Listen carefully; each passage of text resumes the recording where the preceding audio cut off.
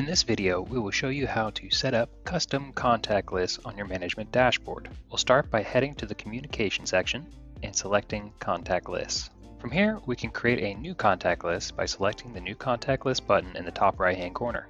From here, we can name this new contact list. So say if we wanted to have all of the men on one contact list, we'll call this the men's contact list. Next section over, we can add positions to this contact list if we would like. In the next section, we can add positions to this specific contact list if we would like, such as a leader, a co-leader, or coach. For now, we'll leave this blank. The next section down is for the members of this contact list. One section we will want to go ahead and select is the Allow Provisional Membership. This allows members to join and leave your group or your contact list. The section down here at the bottom, we can then go ahead and add group members to this specific contact list. We can select Find, and from here we can actually filter through our contacts to find the contacts we specifically want to add to this contact list.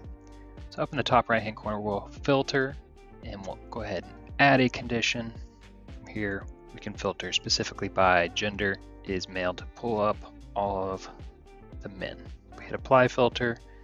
That'll narrow our field from 45 down to 27. We can go ahead and select all of these and add them to our contact list.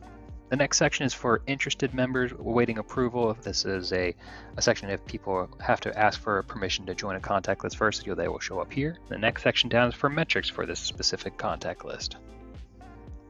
The last step we will need to do is to hit Save up in the top right hand corner.